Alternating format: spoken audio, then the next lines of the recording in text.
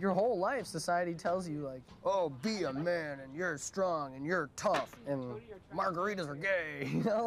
You don't grow up thinking that's the way you are. When you're a kid, you just do, you just act. And then somewhere along the line, everyone loses that.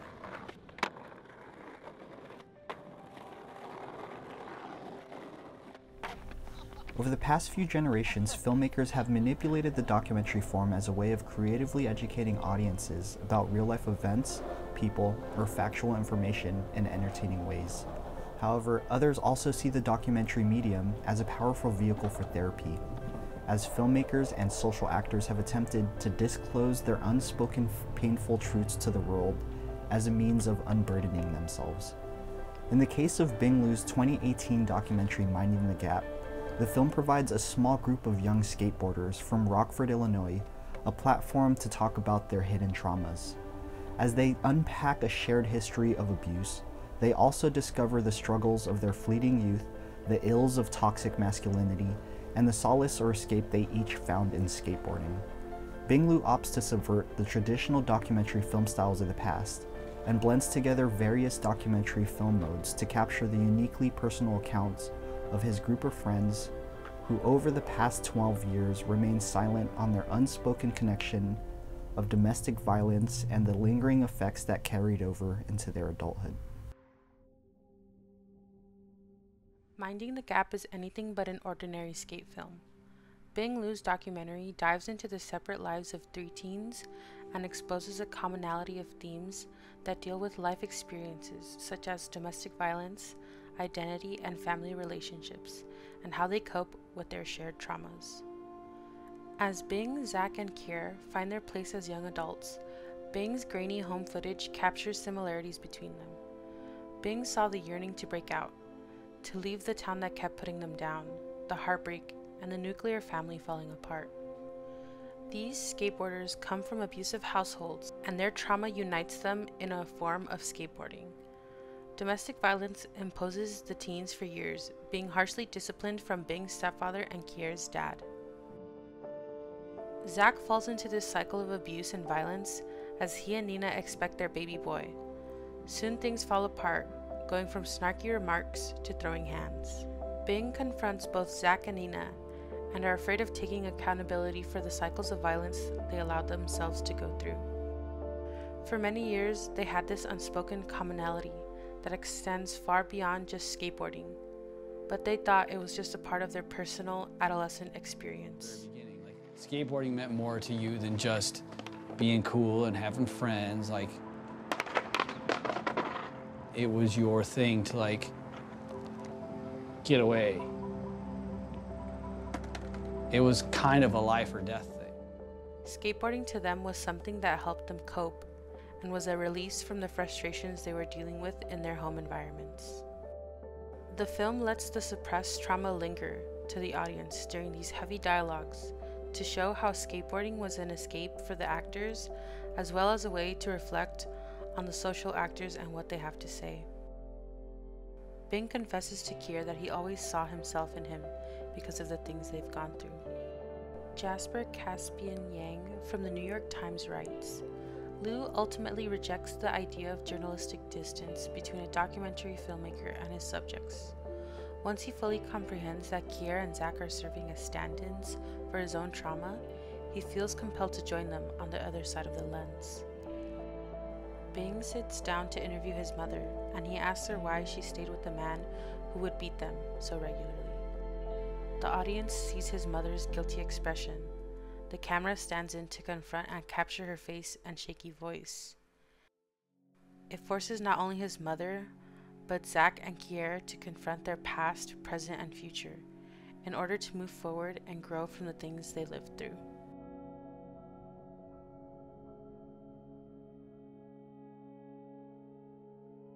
What you're looking at right now is the use of poetic mode in Minding the Gap. The filmmaker uses the long skating shots to transition from one story to another, or in the case of this film, from an uncomfortable topic to the next one. This technique is used to help the viewer emotionally transition to the next topic. In this clip, The filmmaker adopted poetic and observatory mode styles to turn it into emotional realism. This emotional realism transforms the way the viewer engages with the film and the social actor's point of view. Next, we're going to look at the forms of documentary style that make up the aesthetic and narratory structure of the film. The filmmaker uses observatory, expository, and participatory modes to tell the stories. In this section of the video essay, we're going to look at the ways the filmmaker makes use of observatory and expository modes during the interviews, where he uses composition of archival footage and editing techniques that together create a coherent sense of storyline based on the time and space the scenes are taking place. During the interviews, the expository and observatory modes of documentary intertwine, helping the viewer understand the social actor's point of view. The expository style is not only when the social actors are exposed to talk about their trauma and personal experience, but also the footage that has been recorded throughout the years. I got disciplined, and I wasn't able to skate for a while. How did you get disciplined? I mean, well, they call it child abuse now, but it's not really child. First, during this process, the filmmaker uses close-ups, exposing the psychological realism and the inner state of the social actors throughout the interviews that tend to hold close-ups longer than usual. In the second part of this process, the filmmaker juxtaposes the evidence of archival footage that illustrates and exposes the social actor's point of view, which gives meaning to their ideologies, shaping the story of each actor and the aesthetic structure of the film. This technique brings the viewers closer and takes them along the social actor's journey. Evidentiary editing exposes the discomfort the actors feel while talking about sensitive topics such as child abuse and the case of Kier. The meaning of these images examines psychological realism. It's just really difficult for me to explain right now. The third aspect of narration are the tools the filmmaker utilized to bring the film to life, creating a link between skating culture and filmmaking, by documenting the life of these young people on a personal level. With his wide lenses, camera, sound, location, and skateboarding skills, the filmmaker was able to capture the life of his group of friends and their ability to skateboard, creating a documentary that exposes the struggle of this subculture. The camera became an extension of the group to the point where they became unaware of its process. As the person holding the camera, you get treated a little differently. There's just this slight little social acceptance that you get from it, and there's power in that. If the documentary film is the creative treatment of actualities, Bing blends together Bill Nichols's various modes of documentary to represent a unique personal portrait of his group of friends that found escape from their abusive households through skateboarding. Minding the Gap takes a page out of the observatory mode, as Bing often becomes a fly-on-the-wall cameraman, capturing events as they unfold in front of the camera. Bing's years of friendship amongst his friends grant him access to their personal private lives in a way other documentary journalists wouldn't normally have access to. His friends become accustomed to the presence of his camera to the point where they can just let their guard down around him.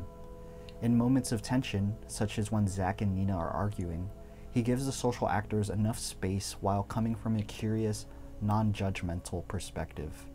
Considering it was the first time Zach and Kier spoke about their suppressed burdens, they felt comfortable enough to disclose their hardships to Bing as he's filmed them over the course of 10 years. What kind of filming are we doing? The kind where I pretend you're not there, or the other kind? The other kind. Where we talk the whole time.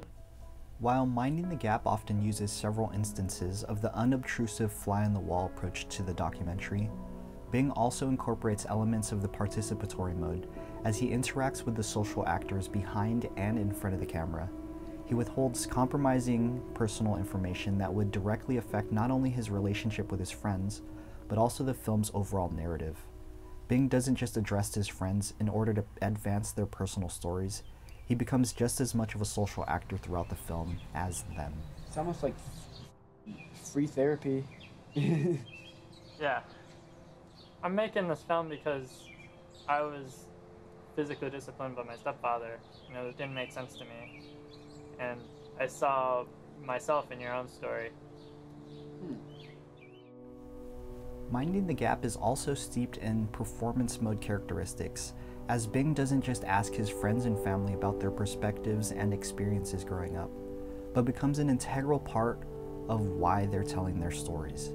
He applies his own subjectivity as a framework for what the social actors talk about, especially considering he's known them for over a decade.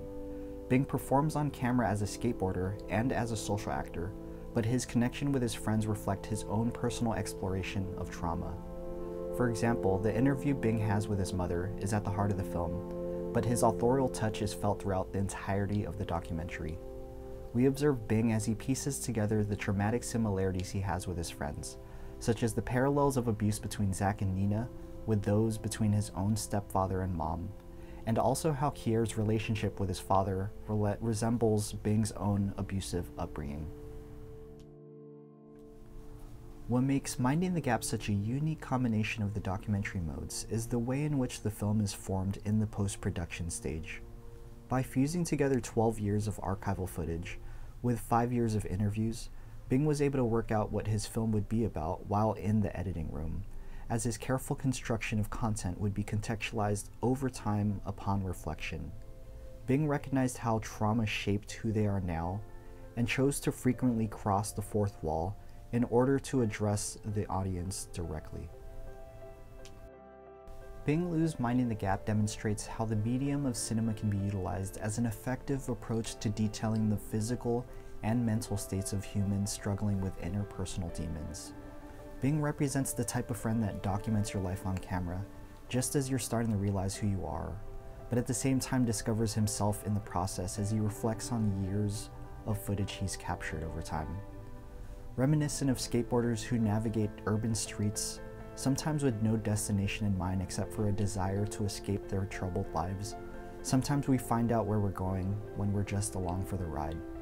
This documentary isn't a film about skateboarding, but about how a group of friends attempt to manage their own burden of trauma through their shared love of skateboarding. While dealing with such heavy retrospective themes of painful pasts, the film finds ways to weave together emotional high points with the comfort of skateboarding in a very organic manner. It is in those moments of blissful escape that we see the happiness in the social actors, and we, the audience, are able to reflect on our own lives.